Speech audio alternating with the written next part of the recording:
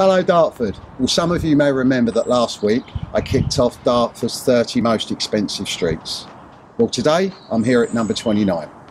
Now, the average sale price in this street is £490,290 compared to Dartford's average, which is £339,470.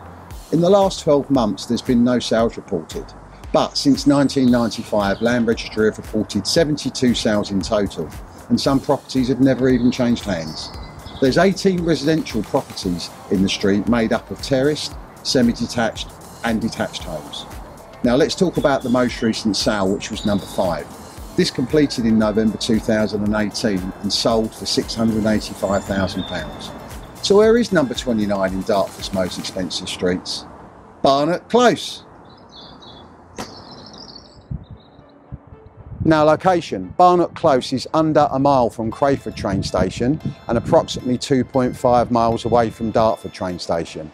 We have 6 primary schools within a mile, with Wentworth Primary being the closest, and 3 secondary schools also within a mile, with Haberdashers Academy being the closest there. Dartford Town Centre is approximately 2.5 miles away, and Bluewater Shopping Centre approximately 7 miles. Dartford Valley Hospital approximately 6 miles, and your nearest doctor, surgery, dentists and opticians are all within a mile.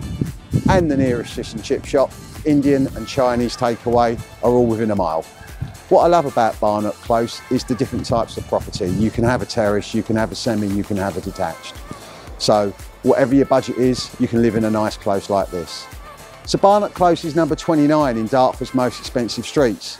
Next week I'm going to be visiting number 28. Could it be your street? Thanks for watching. I'm Lintorn and I love Dartford.